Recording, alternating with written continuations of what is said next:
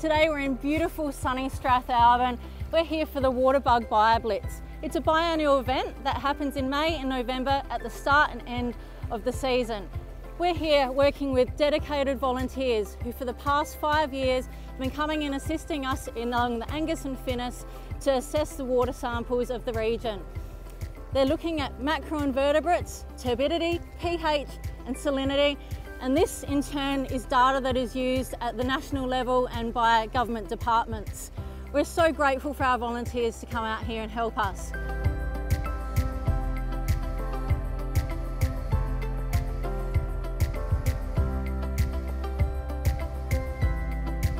Two habitats where possible at each site. The flowing water, shallow flowing water over the rocks like that, which is called the riffle, and the pool or the edge.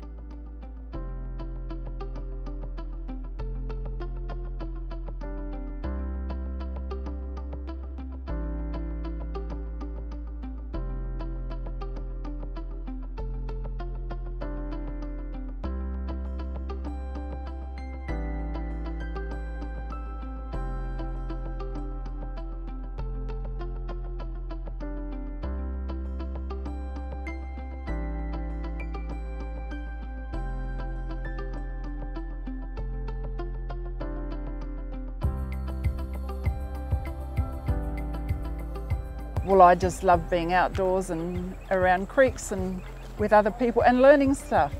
I consider it all my backyard, but you also get to places that you drive past all the time and you haven't poked around in these creeks and water systems.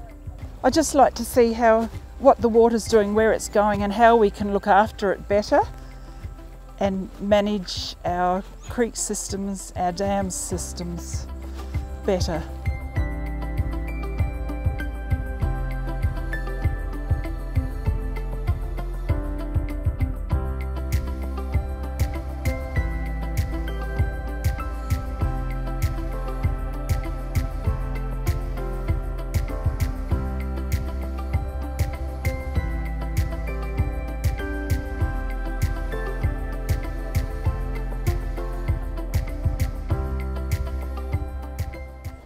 So for us to identify these species, we use these identification sheets, which are a good way for volunteers to work out what species of bugs and beetles they've got that they've found in their sample sites. Volunteers, their job now is they've gone out into the field, they've collected the samples, and now we come back to what we call the lab here, and now they're analysing their sample as to what's in this bag of detritus and water.